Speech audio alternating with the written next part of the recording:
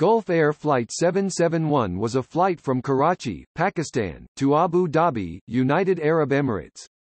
On 23 September 1983, while the Boeing 737-2 P-6 was on approach to Abu Dhabi International Airport, a bomb exploded in the baggage compartment. The plane crashed in the desert near Mina Jebel Ali between Abu Dhabi and Dubai in the UAE. All 5 crew members and 107 passengers died. Most of the dead were Pakistani nationals, many returning to jobs in Abu Dhabi and Bahrain after spending the Eid al-Adha holiday with their families in Pakistan.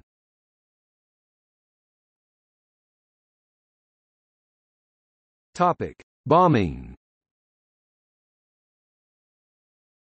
The bomb explosion led to a fire in the baggage compartment. Despite this, crew managed to send a short distress signal. The aircraft then crashed into the ground, killing all 112 people on board.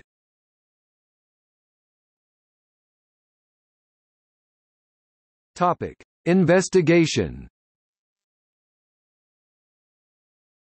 The investigation was carried out by the American National Transportation Safety Board (NTSB), and they released a 400-page report on their findings, which was not immediately published in the Persian Gulf region.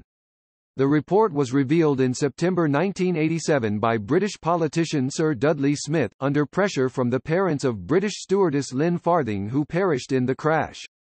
Others among the crew on board included British stewardess Sally Ann Townsend of Peterborough and Bahraini steward Hashim Sayed Abdullah. The report included a description of the last moments in the cockpit, including a description of Omani captain Saud al-Kindi praying as the plane nose dived into the desert.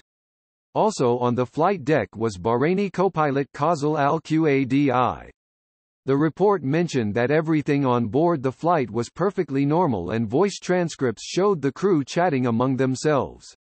One asked the other if he was on duty the next day, to which he replied, "No, I've got a day off tomorrow."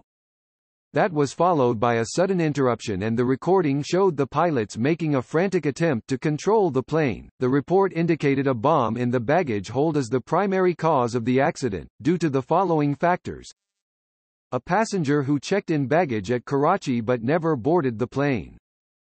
The nature of injuries to passengers who were seated above the baggage hold. A sudden interruption to an otherwise normally operating flight. Data obtained from the aircraft's flight data recorder.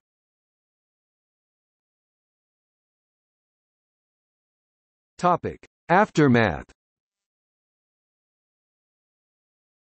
The bomb was apparently planted by the Abu Nidal organization, to convince Saudi Arabia to pay protection money to Nidal so as to avoid attacks on their soil. Death certificates issued for the passengers on board showed the cause of death as asphyxiation. As of August 2017, Gulf Air still uses flight number 771 for their scheduled service between Islamabad and Bahrain.